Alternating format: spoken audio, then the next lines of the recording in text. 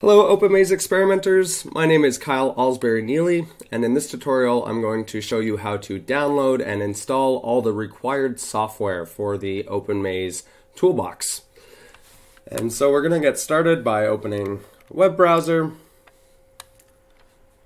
and navigating to the OpenMaze GitHub, which is at github.com/Duncan/lab/OpenMaze. And once you're at the OpenMaze GitHub page, if you scroll down, you're going to see the README, which is going to essentially go through exactly what I'm going to go through in this tutorial. So before you get started, you're going to want to check that your computer meets the minimum requirements, which you can check out at the Unity page found here. It's also important to note that OpenMaze has been extensively tested on Mac and Windows machines. However, the project should still behave normally on most Linux machines as well. So in order to get started, we're first going to download and install the Unity Hub. And you can do that just by clicking on the link here. And you're just going to want to the box here, and then you can download the Unity Hub.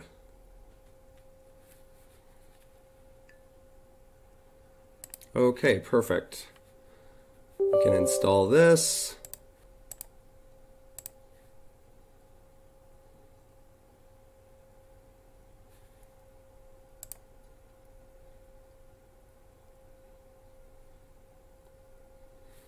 Okay, and now that we have the Unity Hub, we're going to go back to the GitHub page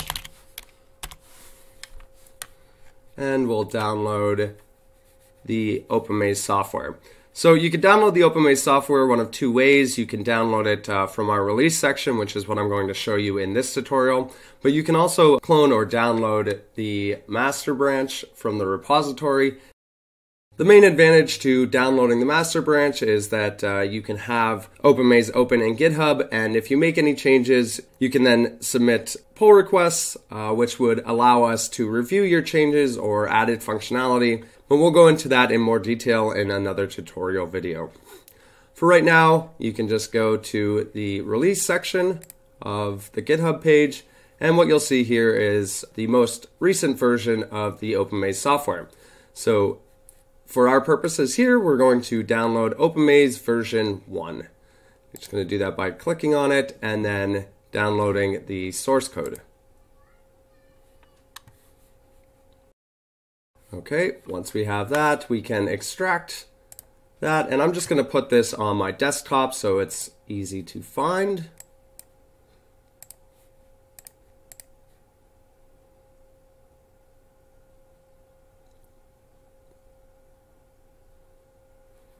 Okay, perfect.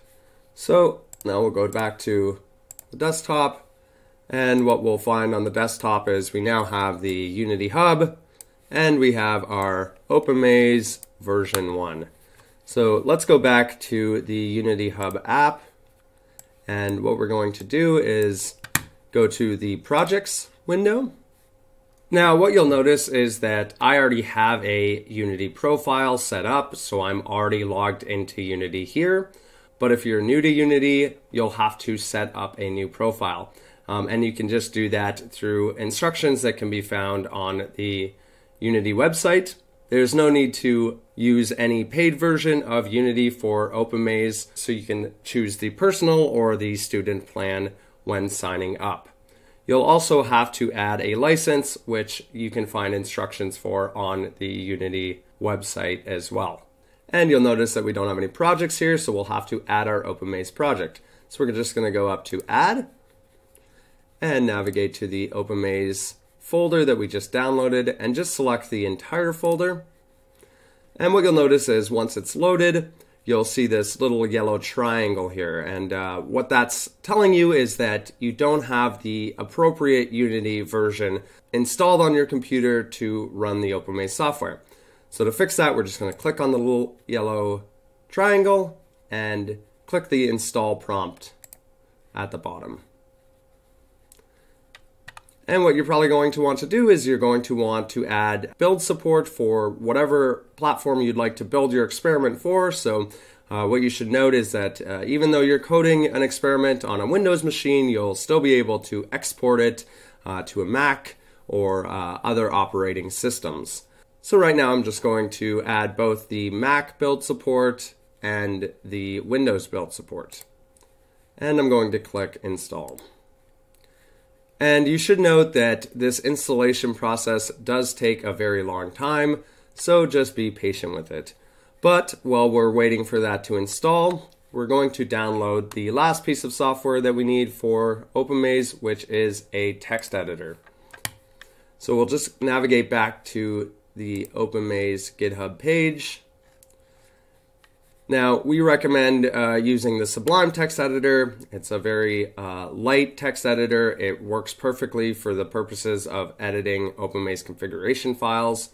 But you can use any text editor that you're comfortable with that supports .json files. So we'll go ahead and navigate to Sublime. And I'm on a Windows machine, so I'm going to download the Windows version.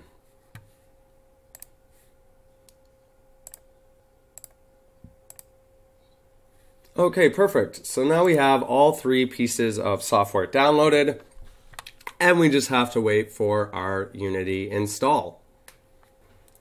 You're also going to want to note that if you don't already have Visual Studio installed on your computer, that Unity will automatically install that on your computer. Okay, so now that we have the proper Unity version, what we can do is we can navigate back to the Projects tab, and we'll see that the little yellow triangle no longer is there, and we have the proper Unity version beside our OpenMaze project. Great, now we can open our project in Unity. So we're just going to click on the project to open that.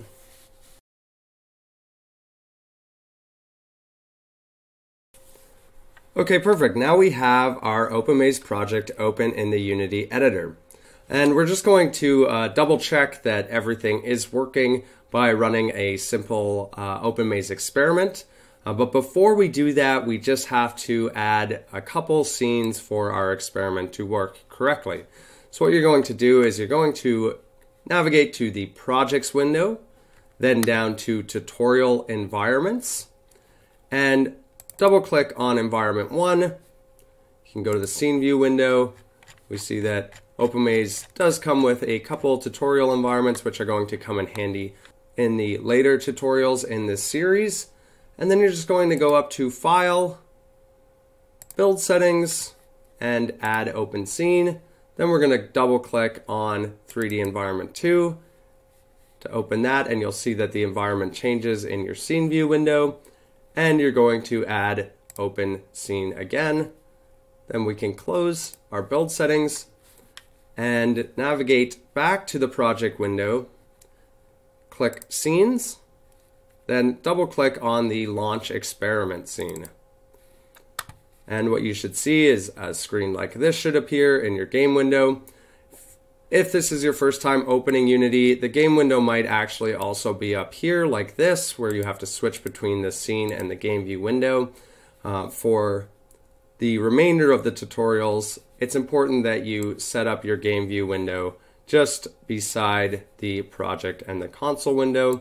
And I just like making this the same size as the scene view window. From the launch experiment scene, what we can do is we can go up to the play button at the top and hit play. You'll then be prompted with a file browser. And if it doesn't take you to the configurations file folder, what you're going to want to do is you're going to want to navigate to where you have your OpenMaze folder. I have mine on the desktop. I'm just going to double click on that and then double click on configuration files, then on tutorials, and then on step 1, download and install. And this is just a simple experiment so that we can test that everything is working properly in our OpenMaze project. So we're going to click on that and hit open. Now we can navigate down to the game view window, click anywhere on the game view window, and press the space bar. We see a welcome screen for our experiment. If we press the space bar again, we'll see instructions for a simple object collection task, some movement control instructions, get ready, we'll press the space bar, find the apple, and we see that everything is working correctly now. Find the water.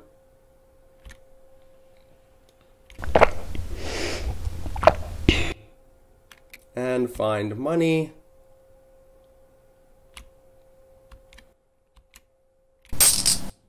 Okay, great. So the experiment's over. To end an experiment, we can just go back up to the play button, press that again. Okay, so now you're all set up to use OpenMaze in Unity. One last thing that you're going to want to do to make sure that you're set up for the next tutorials is go back up to File and Build Settings, and just remove the 2 tutorial environments that we added to the build. So you can do that just by selecting them both, right-clicking on them, and removing selection. In the next tutorials, we'll get into actually building environments in Unity and creating experiments using the OpenMaze configuration files. I'll see you then.